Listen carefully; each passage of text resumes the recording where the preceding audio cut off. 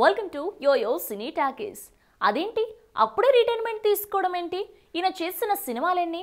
అయినా అంత త్వరగా ఇలాంటి నిర్ణయం ఎందుకు తీసుకుంటున్నాడు అనుకుంటున్నారా? రాజమౌళి తర్వాత ప్రస్తుతం తెలుగు ఇండస్ట్రీలో తిరుగులేని ఇమేజ్ సొంతం చేసుకున్న దర్శకుడు కొరటాల శివ సందేశాత్మక కథలను కమర్షియలైజ్ చేసి తెరకెక్కించడంలో ఈయన ఆరితేరిపోయాడు. ఇప్పటి వరకు ఈయన చేసిన సినిమాలు 4. 2013లో ప్రభాస్ మిర్చి సినిమాతో దర్శకుడిగా మారిన కొరటాల ఆ తర్వాత శ్రీమంతుడు, జనతా గ్యారేజ్, భరత్ అని నేను సినిమాలను తెరకెక్కించారు. ఈ 4 విజయం సాధించాయి. దాంతో ఇప్పుడు సినిమాకు 20 కోట్ల వరకు పారితోషికం అందుకునే స్థాయికి ఎదిగాడు ఈ దర్శకుడు. ప్రస్తుతం చిరంజీవితో సినిమా చేస్తున్నాడు ఈయన. ఆచార్యలో రామ్ చరణ్, చిరంజీవి కాంబినేషన్ ను కలుపుతున్నాడు ఈ దర్శకుడు. ఇలాంటి ఫామ్ లో ఉన్న దర్శకుడు ఉన్నట్లుండి రిటైర్మెంట్ ప్లాన్స్ కూడా చెప్పేశాడు. అది విన్న తర్వాత నిర్మాతలు కూడా షాక్ అవుతున్నారు. ఈ మధ్య ఇంటర్వ్యూలో కొన్ని షాకింగ్ విషయాలు చెప్పాడు ఈ దర్శకుడు. దర్శకుడిగా తాను కేవలం 10 సినిమాలు మాత్రమే తెరకెక్కించాలని నిర్ణయించుకుని ఇండస్ట్రీకి వచ్చినట్లు తెలిపాడు కొరటాల. తన 10వ సినిమానే చివరిది అంటున్నాడు ఆయన.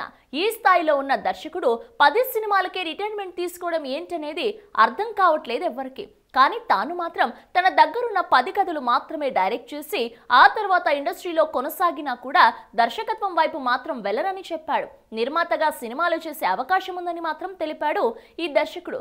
కొత్త దర్శకులకు అవకాశం ఇవ్వాలనే ఉద్దేశంతోనే ఈ నిర్ణయం తీసుకున్నట్లు చెప్పాడు కొరటాల. ఈయన తీరు చూస్తుంటే భవిష్యత్తులో నిర్ణయం మార్చుకునేలా కనిపించడం లేదు.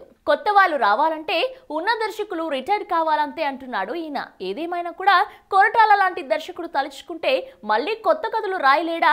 అప్పుడే సినిమాలకు రిటైర్మెంట్ ఇవ్వాల్సిన అవసరం ఏంటి అంటున్నారు అభిమానులు. భరత్ అని నేను సినిమా తర్వాత 2 ఏళ్ల గ్యాప్ తీసుకున్న ఈయన ప్రస్తుతం చిరంజీవితో సినిమా చేస్తున్నాడు. ఈ సినిమా నక్సలిజం నేపథ్యంలో తెరకెక్కుతోంది. ఇందులో చరణ్ మాజీ నక్సలైట్ పాత్రలో కనిపించబోతున్నారు. రామ్ చరణ్ కొణిదెల బ్యానర్ లో కలిసి మ్యాట్ని ఎంటర్టైన్మెంట్స్ ఈ సినిమాను నిర్మిస్తున్నారు. కాజల్ అగర్వాల్ ఈ చిత్రంలో హీరోయిన్ గా నటిస్తోంది. 2021లో ఈ సినిమా విడుదల కానుంది. హలో, మిమ్మల్ని సినీ సెలబ్రిటీస్ రియల్ స్టోరీస్ ఏంటో తెలుసుకోవాలనుందా? లేటెస్ట్ గా రిలీజ్ అయ్యే మూవీ రివ్యూస్ నేను చెప్తే వినాలనుందా?